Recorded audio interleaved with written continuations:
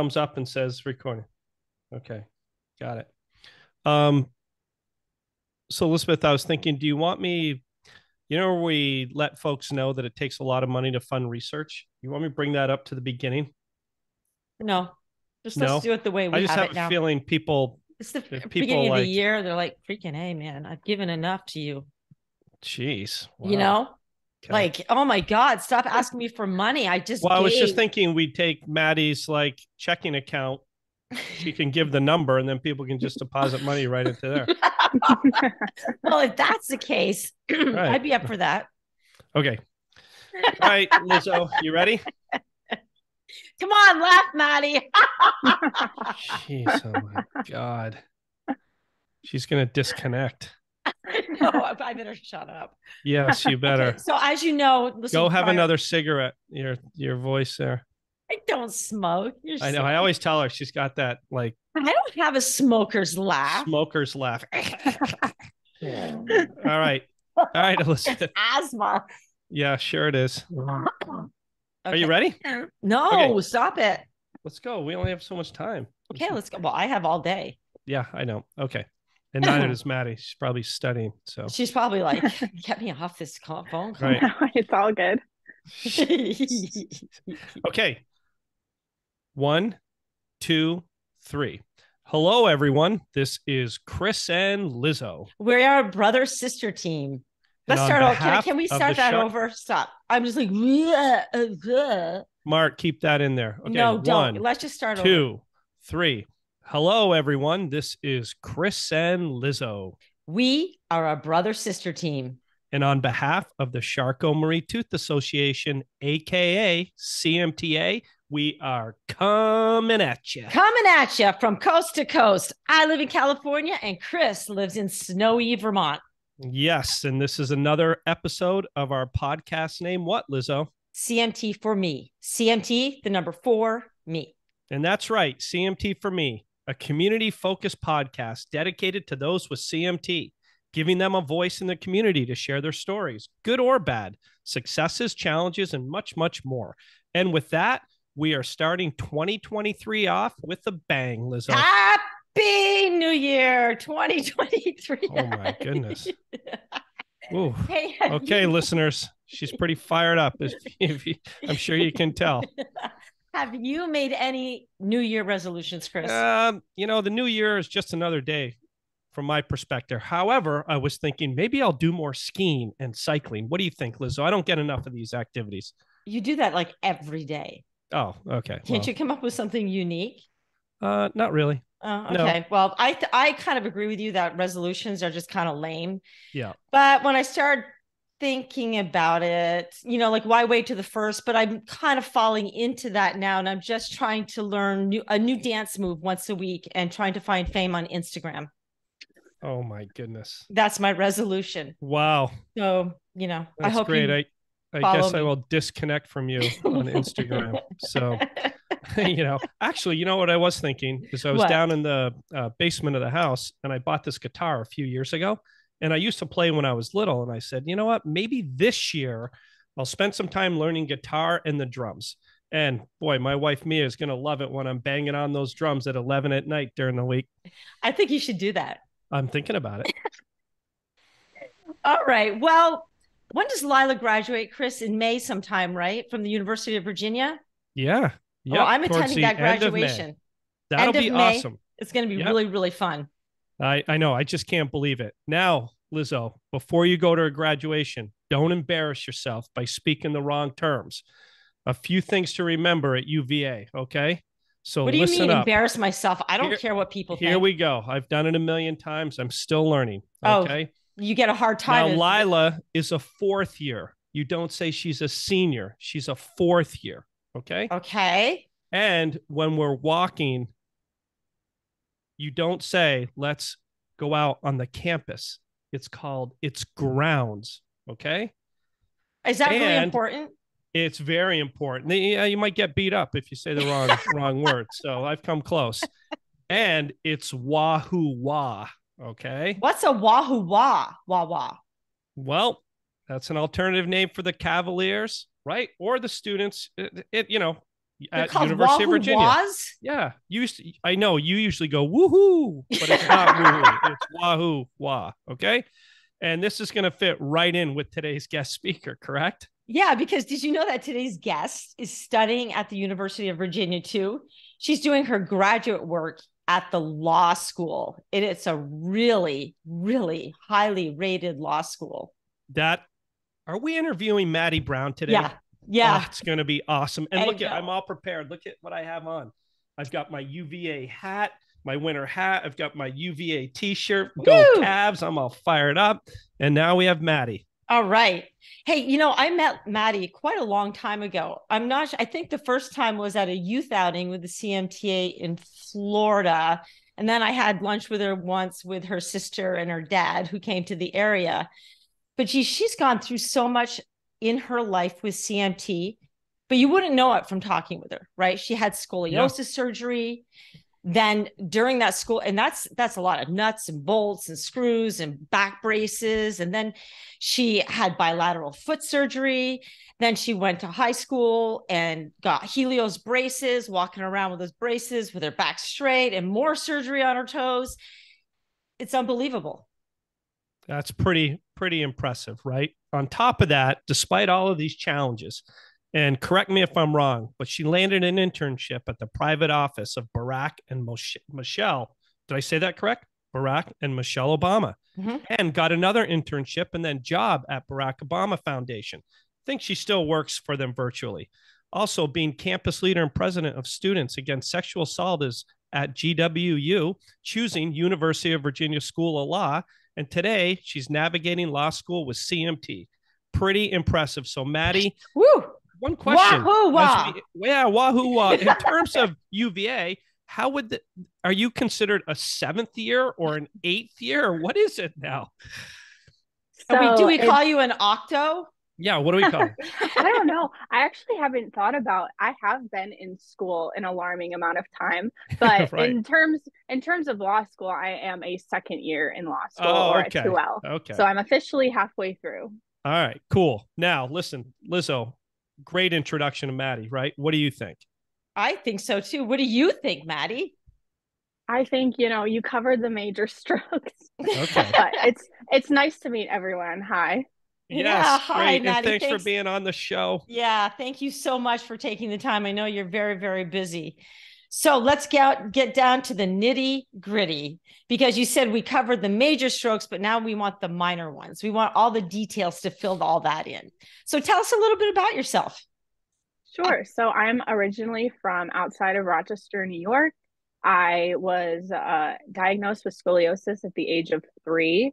And for 9 years after that, I wore a back brace. I was unaware of having any CMT symptoms, though in hindsight, they were all very obvious once I was getting the CMT diagnosis. And then when I turned 12, I got a major back surgery to include rods and screws into my spine. And that kind of felt like that was going to be the end of all of my doctor's appointments and health problems. And I was going to go into being a teenager normal, quote unquote. Right. And when I was going through all of the tests and processes to get the back surgery, that's when they discovered that I had CMT. I have 4C. No one else in my family or no one else in my family's memory had CMT. So it was kind of just a unlucky stroke of the gene luck is how I ended up there. Right. And kind of since then, I've been going through various surgeries and braces to kind of help me navigate the world with CMT. But I still can walk around with leg braces, and that's the main mode of help that I use with my own disability. So I have a question first. Lizzo, Chris. Okay. Well, let me ask mine first. Okay, go ahead. So you referenced a lot of this going on at the age of 12. Right. Mm-hmm. So just as you're about to go into high school, and what I recall, you made a few references when we did our pre-interview that I think you said something like high school, your first year in high school was like the worst time of your life with all this stuff going on. So would you mind telling us, our listeners and us, a little bit about that experience, what you were going through at that time? Yeah, definitely. So I had at the age of 12, like I said, I got the diagnosis, and pretty quickly after that, I started to decline rapidly. Until then, I could basically walk without a lot of help, and I didn't really notice. I didn't have stair problems. But after I got the spinal fusion surgery, it was a very rapid decline of my feet kind of turning over. And so by the time that I got out of eighth grade and going in between eighth grade and ninth grade, I got a foot surgery. But that foot surgery happened about 2 weeks before high school started, which meant that I started high school in a wheelchair with kind of double casts on, which was Oh, you didn't stand out at all, did you? No. Definitely not at all. It was definitely, as I said, one of the hardest parts of my entire life, because being 14 is already angsty enough. And like being such a sight walking in or being rolled in by my dad to the high school was quite the experience.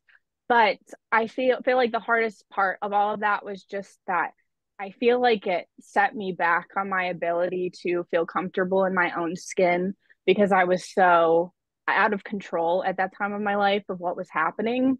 And so it was just a very difficult time, because I eventually did get out of the wheelchair and walked with a kind of a walking boot for a while. And then there was a brief amount of time where I wasn't wearing braces in high school at all, which was a mistake. I should have just went into the braces immediately, but you live and you learn. But that entire kind of period of my life was just very difficult, because it felt like I didn't want to open up to anyone about what was happening in my own life, because I didn't want to be seen as othered, but also grappling with the fact that everyone still knew who I was, because either the wheelchair caught their eye or my walking gait caught their eye.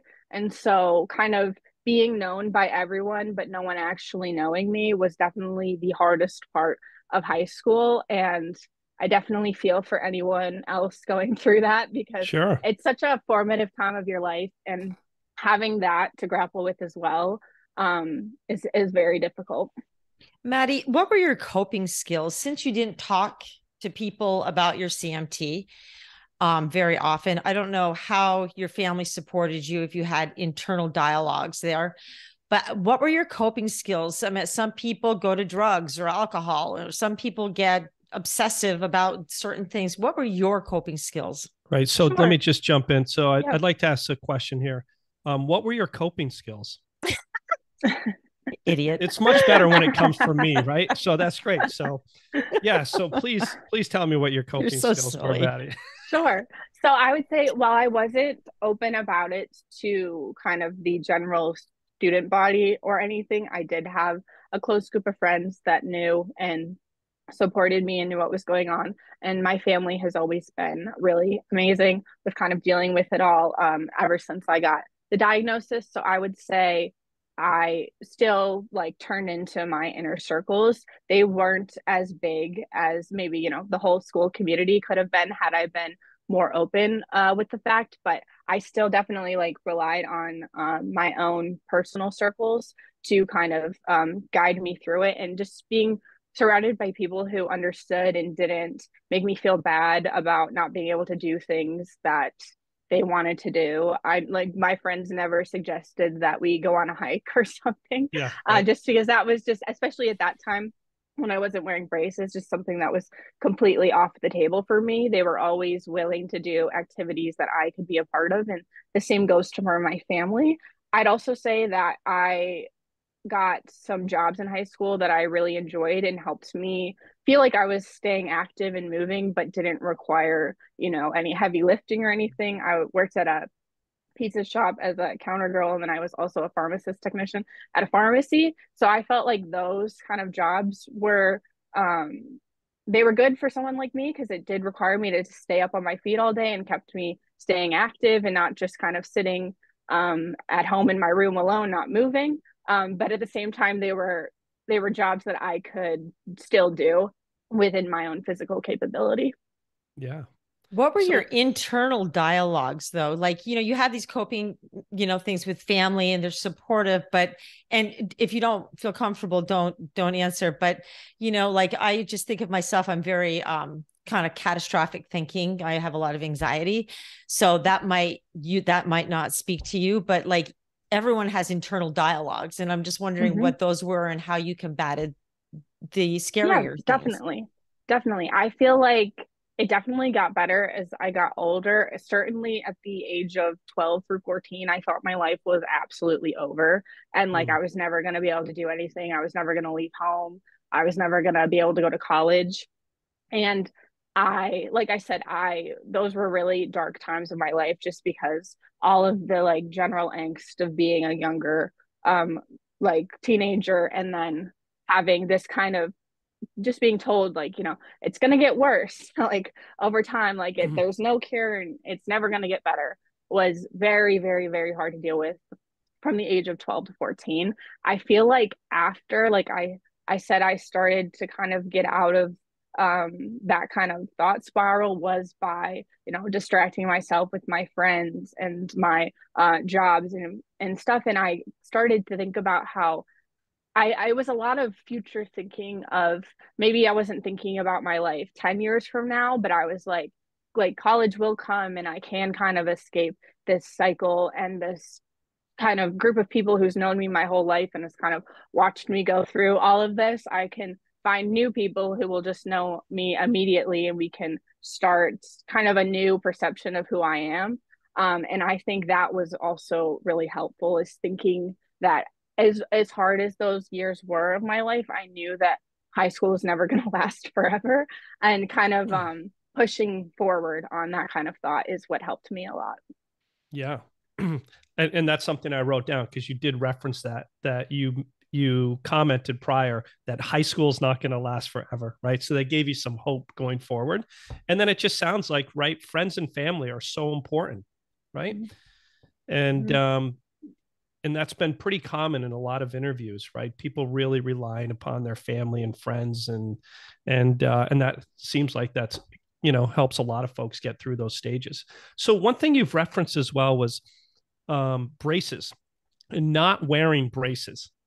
And in hindsight, you should have, like, tell me a little bit about that. Why didn't you want to wear braces? Yeah, definitely. So I got my first surgery at 14. I recovered from it. It's definitely, though, since I had the back surgery, I was never able to walk like I was pre the back surgery. So that foot surgery did definitely help, and it kind of staved off any major symptoms for about a year. But after that, it just got really bad. I would wear like store ankle bracelets, or like the black ones that you'd wrap around. And then I was always wearing UGG boots, which I just cringe about thinking about at this moment, because I had to have as much support as I possibly could on my ankles.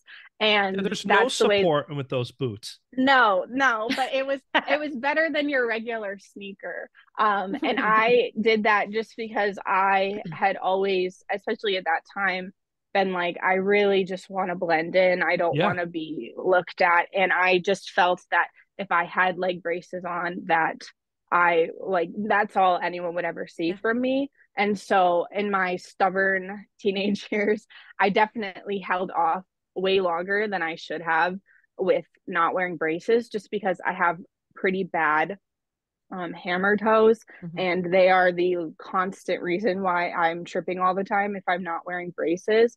And so by the time of my junior year of high school, it was like a good week if I didn't trip over my toe, which is also, a bad thing, especially with my CMT, is I can't stand up without holding on to anything. So if I'm tripping and I have nowhere to grab onto, I can't stand back up. So it eventually got to the point where I was like, you're actively harming your quality of life, and like you need to just like grow up and wear the leg braces. And like I said, I wish I had just done it immediately at 14, because I feel like it would have been a lot easier just on my muscles and kind of my ability to keep up with people. But ultimately, I'm so happy that I did decide to get braces, because I would absolutely be nowhere without those leg braces. Those leg braces do basically everything for me, and why I can continue to kind of lead an independent life and live away from home or without people who are directly around to assist me all the time. And it's completely because of leg braces. So we got there eventually. It's awesome. And you're making me think about something else. But a question I have is, So your parents at this time, did they basically give you the freedom to, if you want to wear the braces, wear them. If you don't?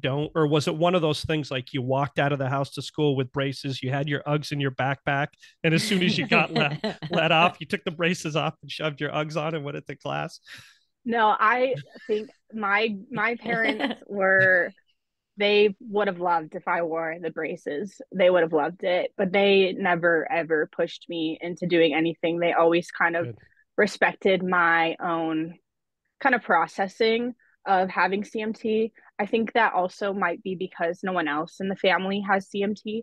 It might have been a different story if it was the kind where almost everyone in the family gets it, but because I was the only one, I think, I think part of them felt guilty for what happened, even though it's not anyone's fault. But I think that there was a lot of kind of, how could this possibly happen? Mm-hmm. And I think they were really generous in kind of letting me deal for a decade very angstily with how to kind of process the realization that like you do have a chronic illness and it's something that it's not life ending, but it's certainly life changing. And they've always been kind of very supportive in my kind of processing of that information, even though I know wholeheartedly they would have, if they would have forced me in braces if they had the opportunity to. Yeah. Well, they sound awesome. I mean, No, to they be are. able to support you like that, because that's not only for yourself, but as a parent, right? You want to do everything for your kids, and that's You great. feel kind of powerless as a parent. You do. I tell you, Yeah. you just, do what you can. So I was wondering, Maddie, do you have a story for us? And this is, I'm just popping this on you, but like a story when you fell and you couldn't get up, or something like that, that was really, like when we were talking to Bethany Malash, she said she just is afraid of crossing the road. And I was there with her one day where she just tripped and she's in the middle of the road and cars are waiting and it's just really hard. And how do you deal with those kind of things?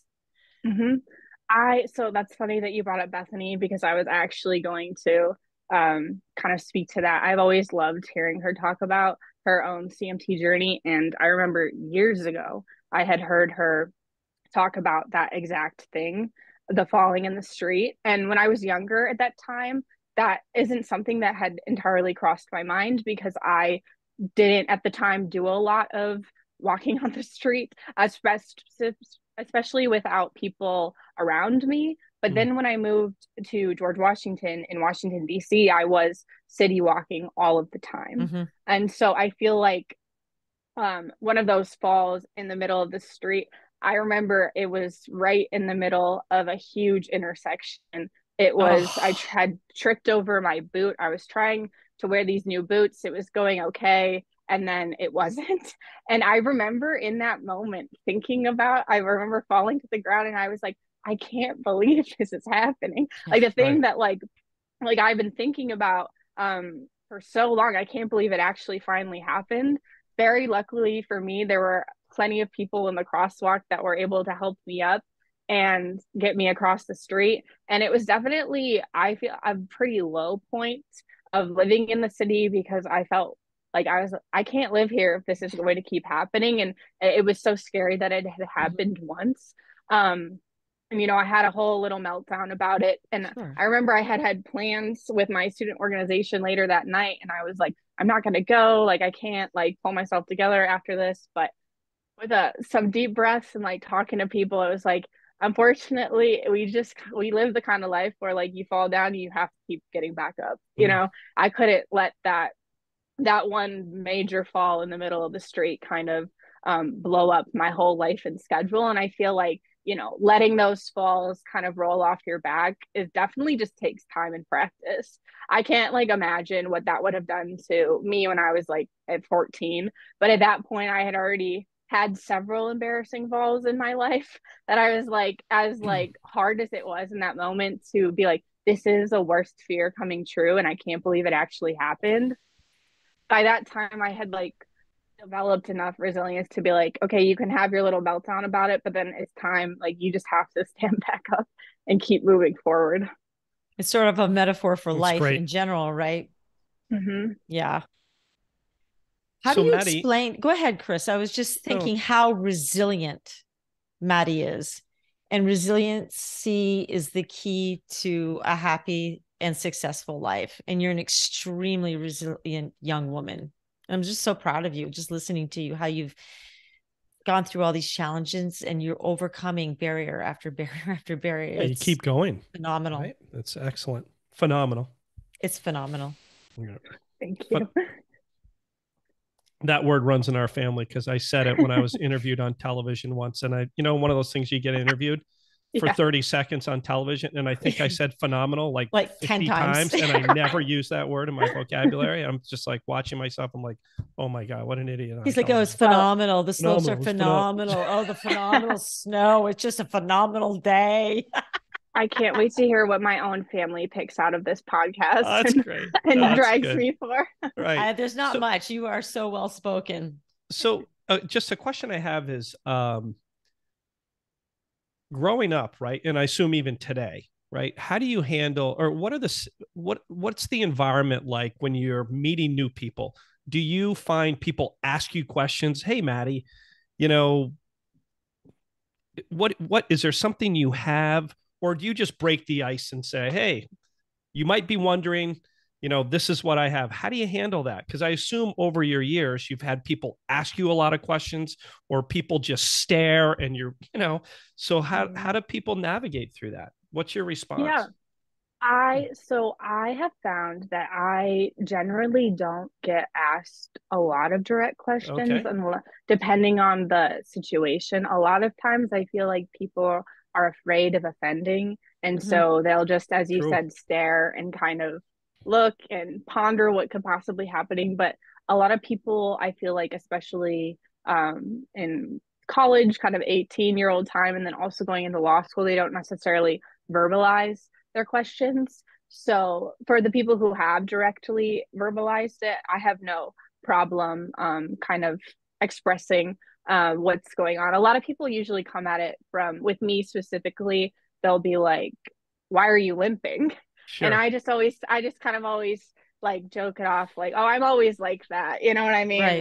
Like it's not a short-term thing. But for the people who don't ask, and for the people who it's not like something I just go around announcing in the big hallway of the law school, but for the people that need to know, I definitely have no problem just telling them, because most of the time when you explain to people what's wrong, they're incredibly generous and accommodating, and you're never going to have the perfect response from people, and some people don't give you the response that you want.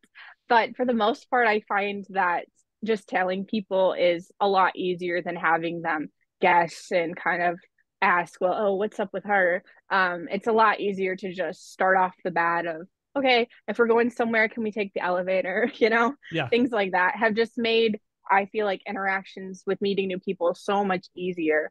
And something that I appreciate that I've started to do more, especially since I left high school. I feel like I've been fairly open with all the new people I meet that I do have some physical limitations if we're going to go out and do something. And I've, generally been met with pretty positive responses. Yeah. Okay. Yeah. Role play. Let's role play. Okay. Here we go.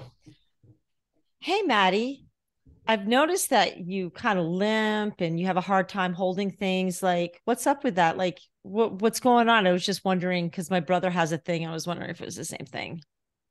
Yeah, so I have Charcot-Marie-Tooth Disease, which is wait, you have what? You have what? I know. I do love throwing in the Charcot-Marie-Tooth, because people are usually like, is that a dental problem? Wait, we're still role playing. Is that a dental problem?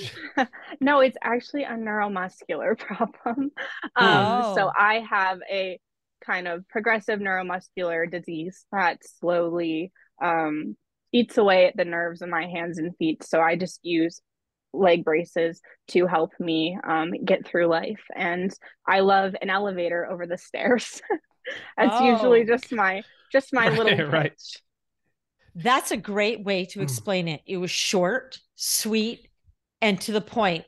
Yeah. And then you're just like, oh man. Anyone can ask follow-up questions all they want, but it's usually, if you just leave it at that, people are normally like, oh, okay, I get it. Even if I don't understand what the heck a Charcot-Marie-Tooth is, they basically can get it from that.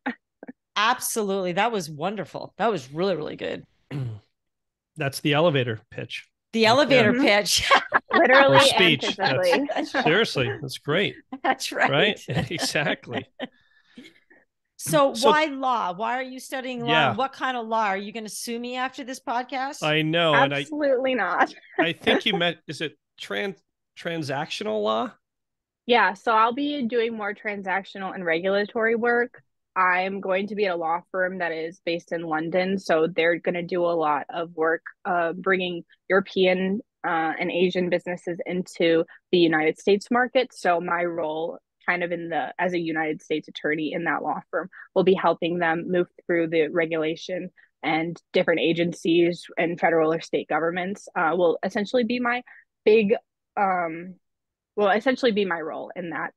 Why law specifically? My grandmother is an attorney, or was an attorney, and my mother is currently an attorney. So I was always kind of surrounded by strong women in the law, and I was always really inspired by seeing them get up and go to work every day at the office. I've always liked arguing and reading and writing, and so it felt like it was a good way to kind of use those skills. And also, more practically, I feel like I thought about what jobs I could potentially have longevity in, because you never know how CMT will progress and affect you. And I figured that working in an office, having my degree solidified and my career kind of in motion, that should things, kind of spin out in a way that I don't necessarily want to happen, that I will have some kind of job security and skills, and be able to keep working should things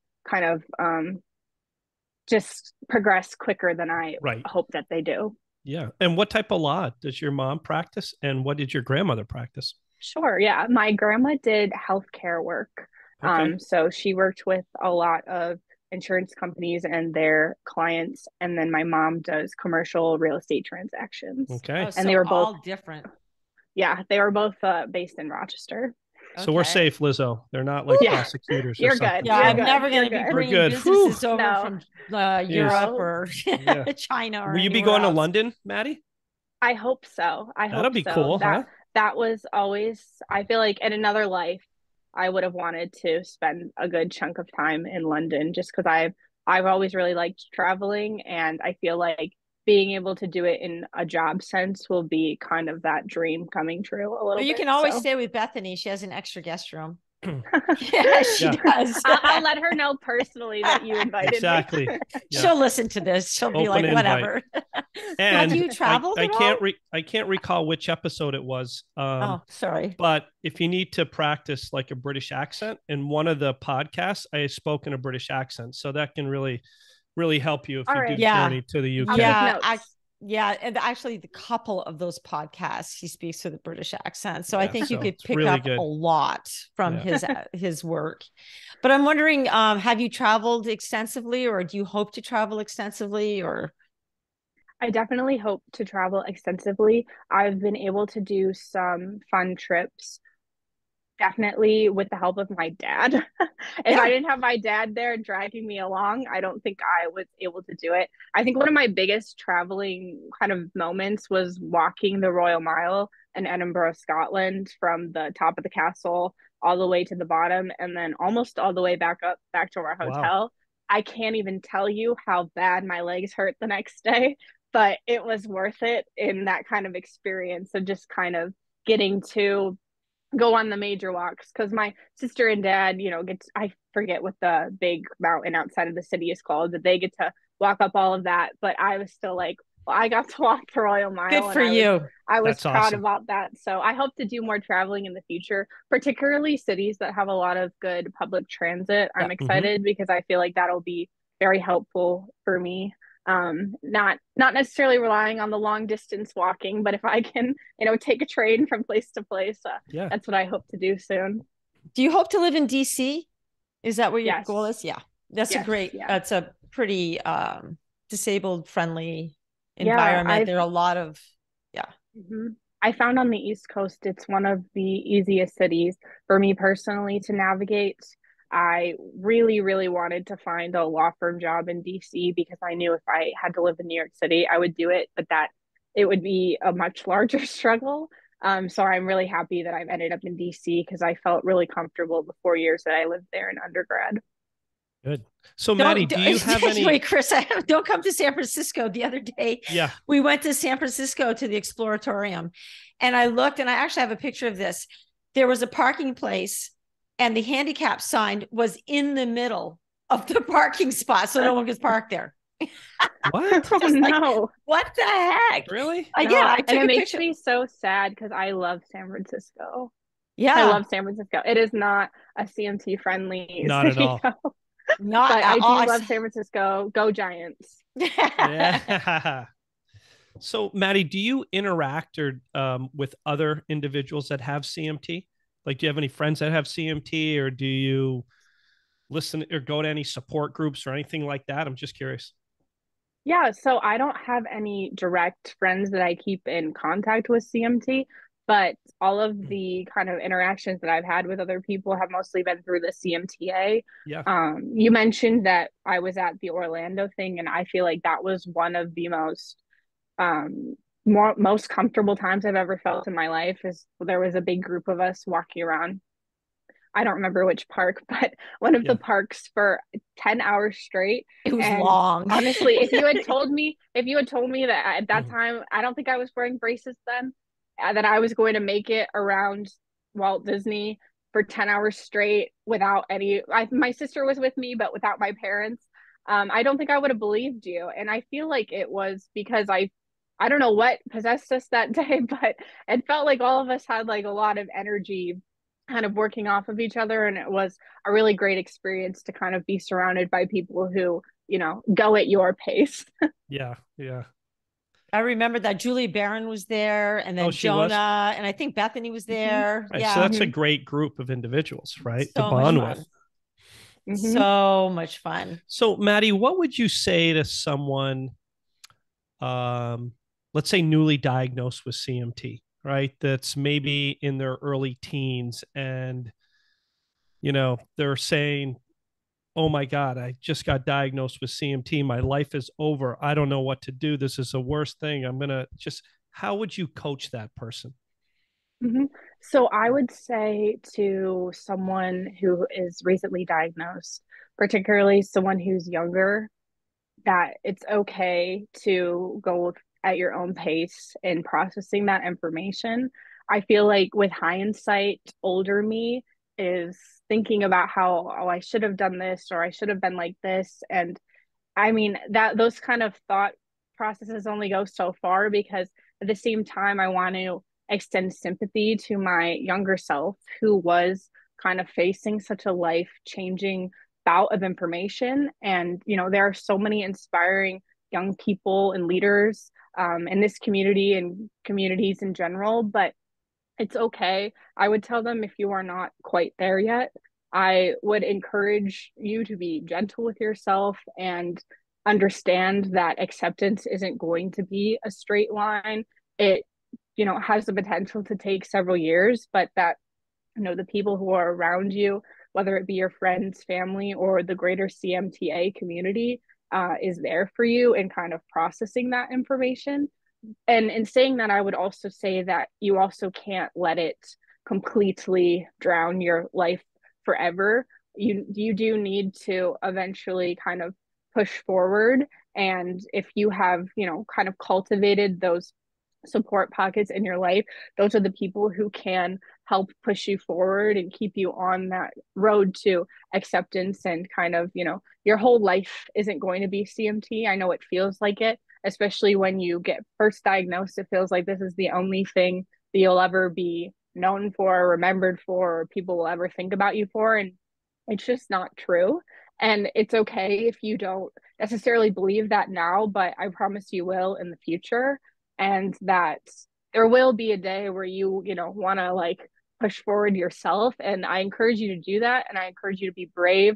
There are so many things in my life that I would have missed out on if I had, continued to be afraid and not wanting to move forward. And so I'm, grateful to my past self for, taking the time that I needed to process all that information, but who also knew when it was time to push forward and move on with my life. So I would say that's my greatest piece of information, and always rely on the people around you and the greater CMT community at large, because we all know what you're going through. That is an incredible response. Whew.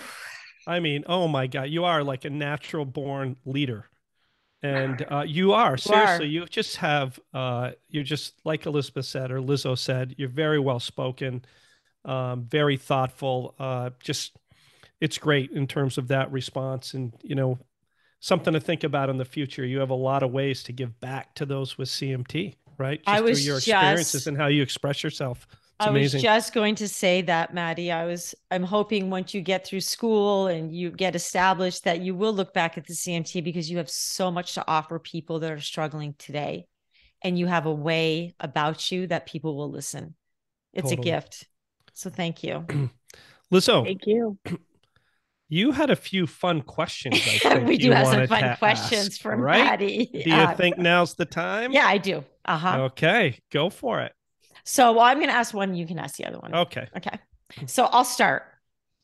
So think about this, and I'll give you an example. If you were a member of Congress, is there a law you would abolish or pass? For example, in Arizona, they passed a law prohibiting a sleeping donkey in your bathtub after 7 p.m.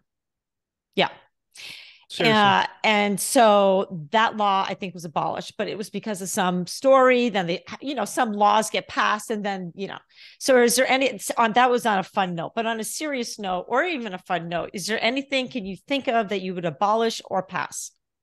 Sure. Yeah. So there are, I think the Americans with Disabilities Act is a wonderful first step in kind of integrating people with disabilities into society and kind of protecting them.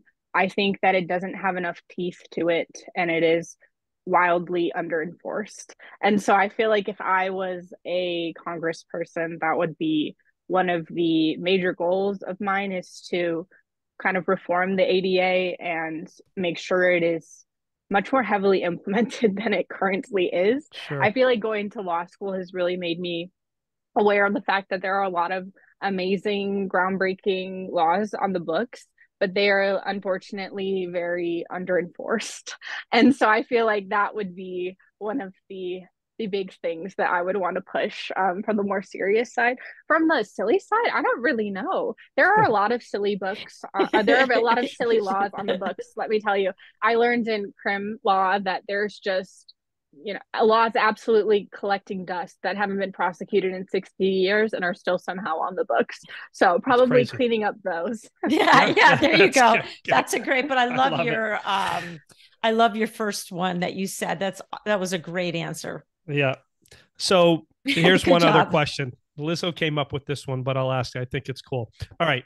So if the U.S. was carving a new Mount Rushmore, okay, new, which four figures would you want to be displayed there? This is a difficult question. It doesn't have to be it doesn't have to be a president. It could be like from an artist. You can say you want Lizzo up there. Well, like I hope that your dad. Right. Let me think about it. And even if it's just one that pops to your head. Just a couple. One. Yeah. Just a couple. Okay. Yeah, don't give her one. At least a couple. Jeez. Sorry to the editor. Just give me a second to think about it. No, it's all good. Take your time. These are always the scariest questions to get asked in interviews. These are always you're always like, what do they want me to say? I know. Then your mind just goes blank, right? Like who is that? Who's a great leader? Maybe Ruth Ginsburg, or I would president. I'm so sorry. I'm being so slow. No, it's perfect. Answer.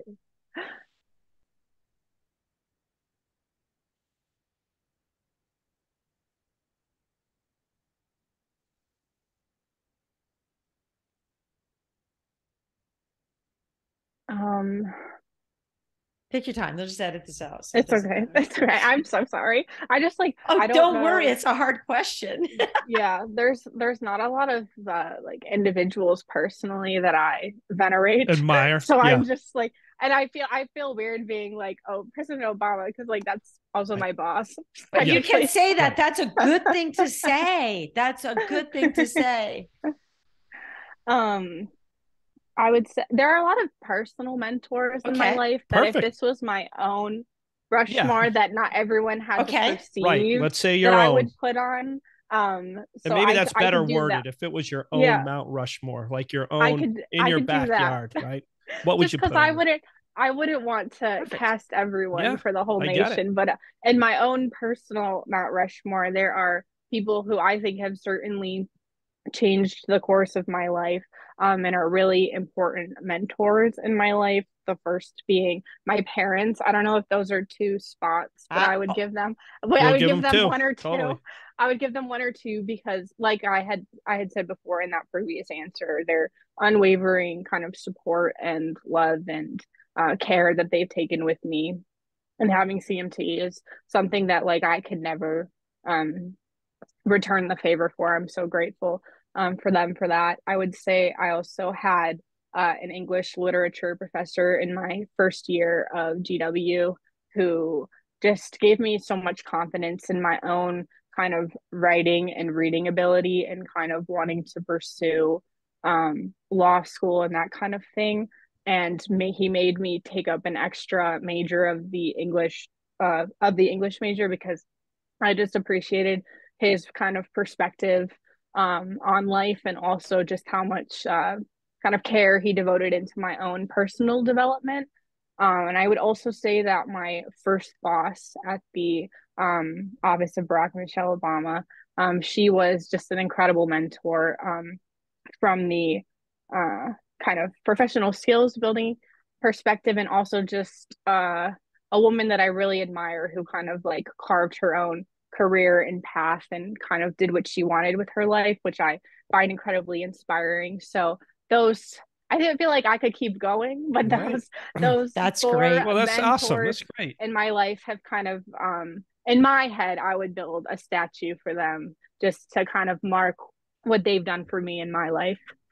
I love how you turned the question around in your own personal Mount Rushmore. I just think that's fabulous. But I like that. Yeah, I do too. It's fantastic, right? Those are the folks that really have had a big impact on your life, right? So that's fantastic. Beautiful. I'm still a little disappointed you didn't say too. Chris and Lizzo, but me too. But that's okay. I was just like, we can carve a whole space for, if we don't have just people, we can carve the CMTA logo. Okay. No, that's not. No, we're fighting for the cure. Yeah. Just as long as with Chris and Lizzo is in there somewhere. We'll just be tiny, like chiseled into the side. Right in the C. Yeah. Right in the C. There you go. Just as long, just like a scratching on a tree or something. Well, Lizzo, we are running out of time as usual. These go by so quickly. And Maddie, just an incredible guest. Gosh. Thank you so much for being on the podcast. I can't wait till this one gets released. So, but we really appreciate your input. Just amazing. And I had chills when you were talking. Are there any last words you'd like to say, or have you kind of completed your podcast? Sure. I will definitely say, if you couldn't, glean this from my entire interview, that I haven't necessarily been as involved as I would like to in the CMTA, but it's something that I want to change moving forward. So if you ever have any question for me, or you just want to chat, my information can be made available by both of you to anyone who wants to know, or you can friend me on Facebook and send me a message. I have no issues with kind of keeping up contact with anyone who wants to. So I hope that you're all doing well, and thank you for having me as a guest on this podcast. It was very fun. Oh, yeah, it was fun. I can't wait to see where you go, what you do, and we will be in touch. I'll just, make sure to keep in touch and see where you go. You're going to do great. So, hey, Lizzo, yes, if someone wants to learn more about CMT and or to donate to our cause, where should they go? CMTAUSA.org. There's so much information on this website. everything you want to know.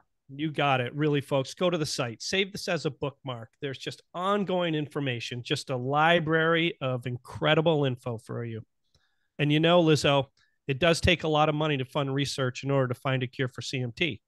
If someone was so inclined to donate to our cause generously, please go to cmtausa.org. And to all our listeners, do you have a good story? Would you like to tell your story on our CMT for Me podcast? If you do, write to us, info@cmtausa.org, and pitch your idea. We do want to hear from you. You're right. Lizzo, I hear we have a new intern for our podcast, awesome. And she's doing a fabulous job with the materials we've put you. Okay, hold on, folks. Mark, got to just change it. So Lizzo, I hear we have a new intern for our podcast, and she's doing a fabulous job. Her name is Ashley Feller, correct? Yes, she is amazing. She has a lot of creative ideas. She's really made our Facebook group or page, whatever it is, expand, and there's a lot of new interest. So thank you, Ashley. So why don't you all go to Facebook, look up CMT for Me podcast, and like or follow our page, and then you'll get more and more clips and interviews of what we're doing. And folks, don't forget to leave us a stellar review so we can reach more folks. One way to leave a review is to go to Apple Podcasts. And you can listen to this podcast on the CMT for Me podcast page, or it's a web page that we have, and it's on. I got to do that over again, Mark. Sorry about that. So you can also listen to the podcast CMT for Me on Apple Podcasts and write us a review. Whew, that's what I wanted to say. She got through it. So why is it important for people to write a review, Lizzo? Well, because it encourages more people to listen. We get more people to come in and tell their stories, and we're helping the whole CMT community. You got it. I love it. And that's a close. Later, sis. Wahoo-wah. Wahoo-wah, Chris, and toodaloo kangaroo. Jeez. All right, Maddie. That's it. Hey, here, let me stop. I did have a quick. No, don't stop the recording. I did have a quick.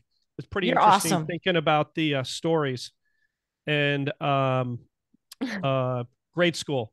So when we were talking about the braces and the Uggs and all those things, so I have this, traumatic experience. So our mother, when I was in 4th grade, it's like springtime and it's 70 degrees outside. And because I had like allergies and asthma and all that stuff, and she was always worried about me, she made me wear a full snowsuit to school.